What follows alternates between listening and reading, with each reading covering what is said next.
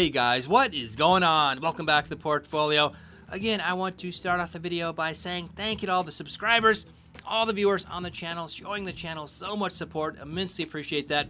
If you guys have any great video content ideas, anything you want seen posted on the channel, please do so in the comment threads down below, and I'll do my best to get out a video for you guys. And if you are new to the channel, think about sharing the channel, subscribing to the channel, and if you do subscribe to the channel, make sure to hit that bell button to get alerts and updates on all new content on the channel. For today's video, I want to do an update on a video I put out about a week and a half ago entitled Make $500 Per Week Trading. This was a video, or that was a video that I put out talking about some of the options trades I've been doing with AT&T.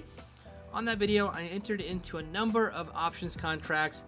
I received an options premium just over $550, essentially got paid $550 to enter into those contracts. And for today's video, I want to do an update on what happened with all of those contracts. The majority of those contracts did execute. I was required to buy 600 shares of AT&T. A couple of the contracts did expire, so I simply kept that options premium. Nothing happened with the contract.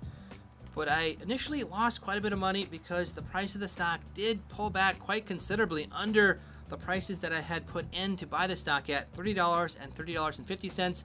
But you can see here the stock has rebounded quite nicely, now above the prices that I bought the stock for. So I kept the options premium, $550. Actually, I think it was $551 to be exact. And then also I bought the stock at $30 for 100 shares and for another 500 shares at $30.50. The stock's currently trading at $30.80. So I made a nice swing trade potentially, as well as keeping those options premium. If I take a look at the graph here as well, you can see how the stock did rebound here. 1 month it is down 0.39%, but essentially I bought the stock in this range here. It trended down, so I had to buy the stock. Again, if the stock is less than $30 or $30.50, I had to buy that stock. But you can see that nice rebound here for the last few weeks of trading. 1 week here, 2.67% in the green.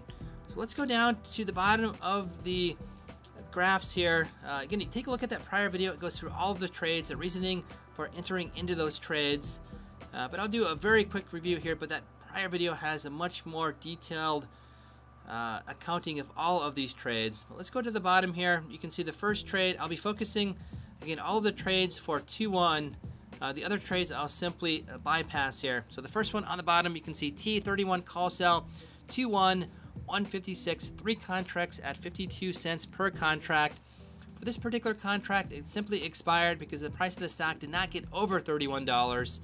If we go to the next contract here, T30 put sell, 2-1, $49. This contract, again, if the stock price was under 30, I would have to buy the stock. This one did execute, so I bought 100 shares at $30. Going up here, there are a number of contracts. Here's another one, T3150 call sell. So this meant I had to sell AT&T if it got over $31.50, but again, it ended the day under 30, so this one simply expired. I kept that $62. Here's another contract in which I had to buy. I'll lump all of these together because there are 5 contracts at $30.50. So T3050 put sell 2-1, meaning if the stock got under $30.50, I'd have to buy the stock. So $102 for that contract. Likewise, 2-1 here, $126. Another couple contracts. T3050 put sell 2-1, $56 as well. So those were all of the 2-1 contracts. Total options premium was $551. I entered into all of those contracts. The price of the stock again was under the strike prices for all of those contracts. $30 for 100 shares or 1 contract, and 500 shares, 5 contracts for $30.50. Again, if we take a look at the month graph here, you can see that happened back on the under $30 here, but then it did start trending up here, and that's why I have a potential positive swing trade with that particular trade. So I kept the $551. I still have made money on the swing trade. Unfortunately, I did enter into some other contracts here, not the optimal price, because again, the price of the stock did start trending up quite considerably. Was not expecting that. So a number of these contracts I entered into, unfortunately, were not great. Here's one, 3050 call sell. So essentially, if the stock is over 30.50, I have to sell this stock for 30.50, limiting my upside potential. You can see here the contract I only got $9 for that contract. Currently it's trading at $35 for that contract. So I lost $26 on that contract. Again, really not losing anything, because if I do have to sell off at that price, it's the same price that I bought the stock for. So I'm simply limiting my upside potential. If it got up to $31, for example, I'm losing 50 cents per share on all of those contracts. So essentially $50 per contract. But overall, again, just wanted to do a quick update video for you guys. $551 options premiums for all of those contracts. 2 of the contracts expired, simply kept those options premiums.